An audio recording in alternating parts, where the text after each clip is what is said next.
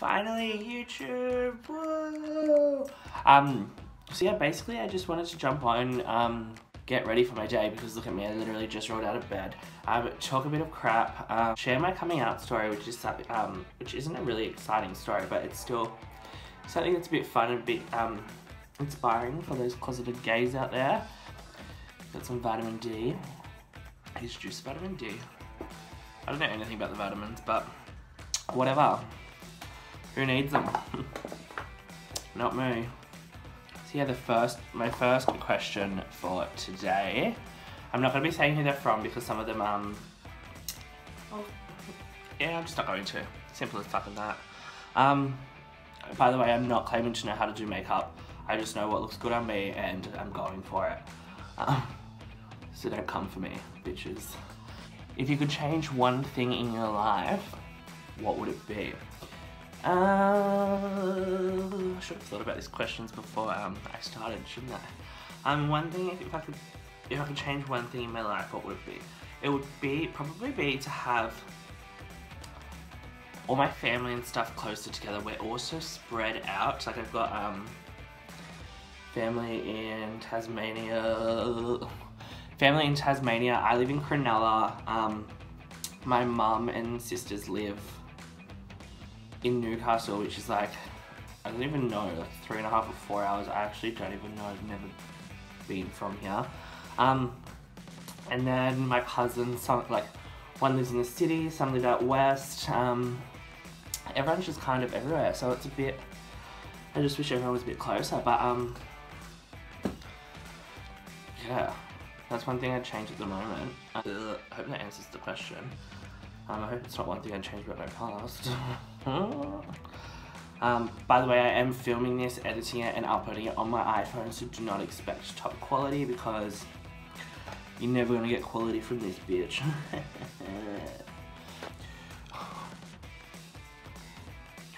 Read this one. Everyone in that workplace will know exactly who wrote it. Who was your least favourite employee at Milky Lane? I don't think I had a least favourite employee. I think it was very clear that I had disagreements with certain employees, and some of us didn't always get along because we didn't always agree. The most obvious answer would be the fact that me and Lizzie clashed on a work level, but never really as, why did I keep making all that noise? Never clashed as friends. We always really got along when it came to our personal lives and whatnot. But sometimes we did clash when it came to the business.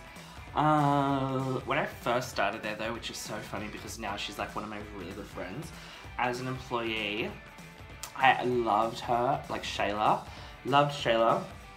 Then when I got to know her, she'd done my head in so much as an employee because she was always hungover at work, always rocking up to work, smashed, always leaving work, trying to go get smashed, party bubs. But this is actually hers. Yeah, she's amazing. What am I doing? She's amazing.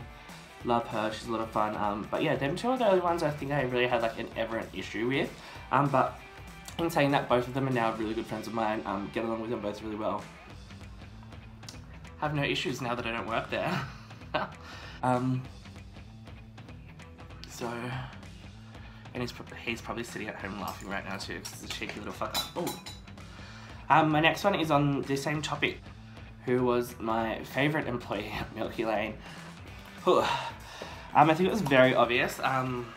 Bartender Ben became such an incredible person. It helped me so much with a lot of things when I took over the venue. But yeah, bit of a dick, bit of a clown. Hilarious, everyone needs him in their life. But yeah, that's the tea on that. If you... such a clown. If you had to marry a straight girl, who would it be? Choose carefully.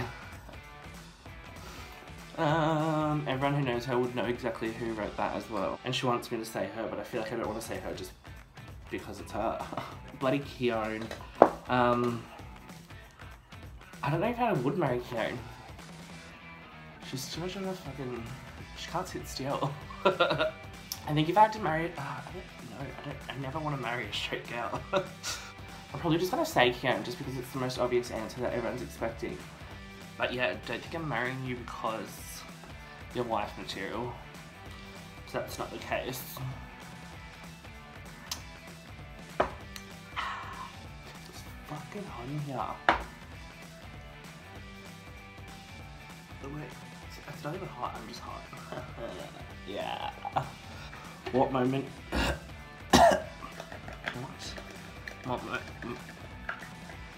What moment in your life have you been most proud of yourself?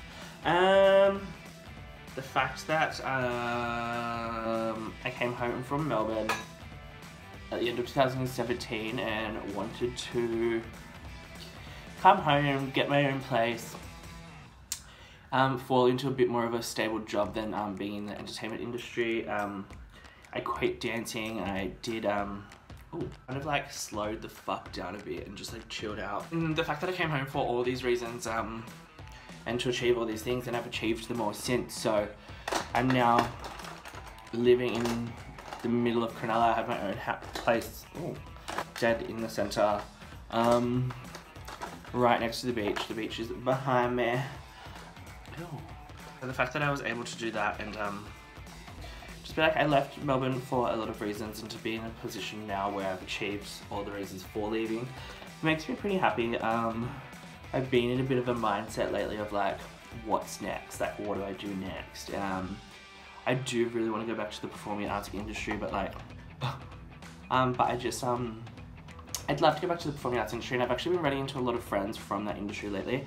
Catching up with them, chatting, chilling. It's kind of inspiring me to go back and do a few things, have a bit of fun. It's just my main reason for not wanting to is the stability. I never enjoyed being a dance teacher. I never doing all those kind of things that they do in the industry.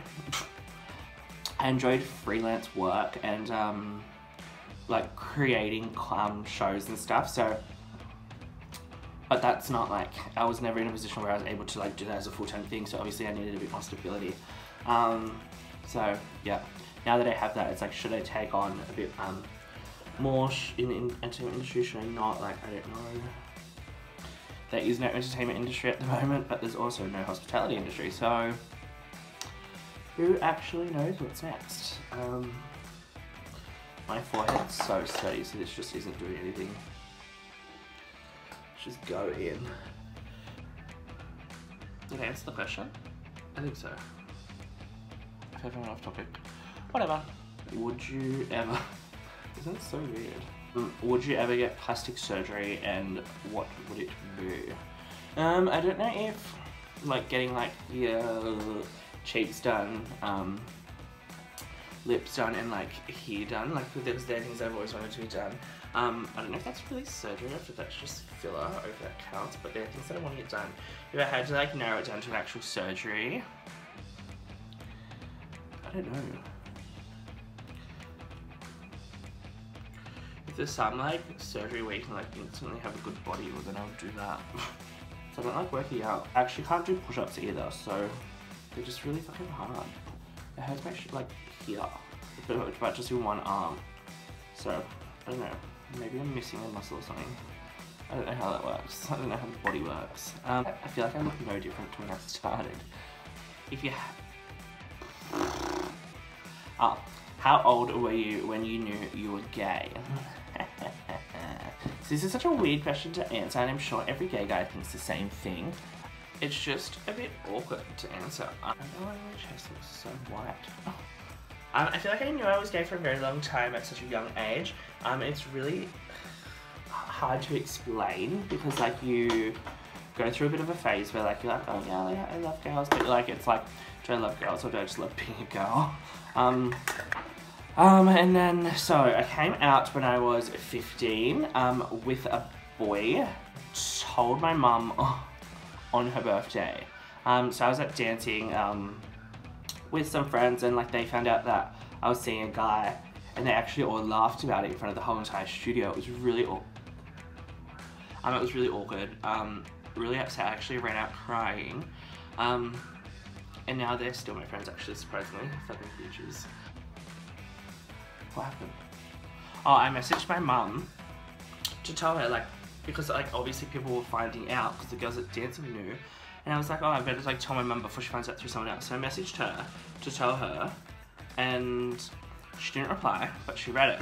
So she called me later in the night and was like, can you stop off on the way home and grab Coke, like Coca-Cola and cigarettes, because it was her birthday and they were having a bit of a barbecue at home. So I was like, yeah, sure, that's fine. I was 15. I wasn't buying the cigarettes, my friend was. I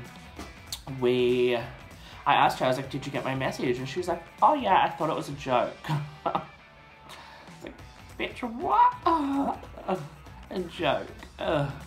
You think me being a faggot is a joke? Well, it's not. She said we'd talk about it later, so me and my friend Jade went home to my house, and my mum and a few people were there drinking, blah blah blah, having fun. My mum, I don't know why I just keep putting powder on. My mum then said, we sat down, my mum was a bit tipsy. I was trying to get to that level real quick. So yeah, she basically just asked me if I was, and then I said yes. Then I slowly became the biggest homo ever. Yeah. I started seeing that first guy. Let's just call him Bob. No, not Bob. Ew. Let's call him James. Yeah, I was seeing him for a while. Everything looks good in the mirror, but on the camera I look like I'm dying.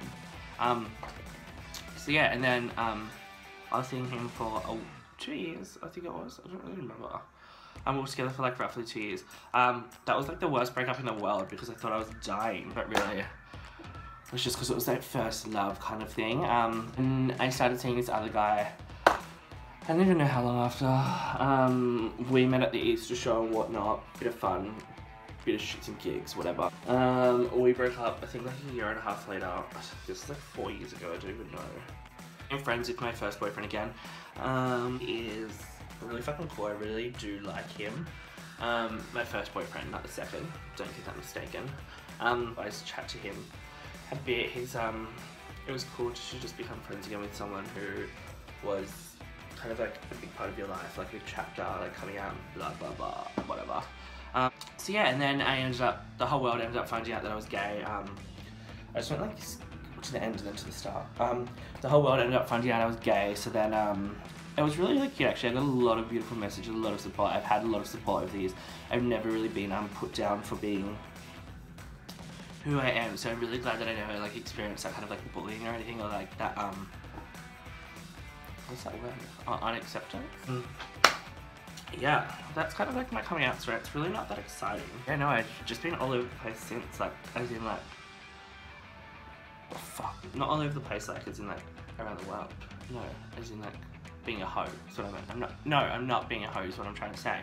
Not all over the place as in being a hoe, as in like I've been all over the place. Like I've moved a few places, done a few things, until this last year, where I've really settled down. Got a place in Cronulla, chilling here, love it here so much. I'm right in the centre, where I belong. This isn't even how I do my makeup every day. I don't even know why I did it. I don't even look like I've got any makeup on. I still look like I'm dying because I'm a sweaty pig. Yeah, I just thought I'd spill a bit of tea there, talk a bit of shit for a while, have a bit of fun with everyone, put some positivity in everyone's lives because it's a bit fucked up right now. Everyone's kind of going through their own emotions, their own roller coasters and whatnot.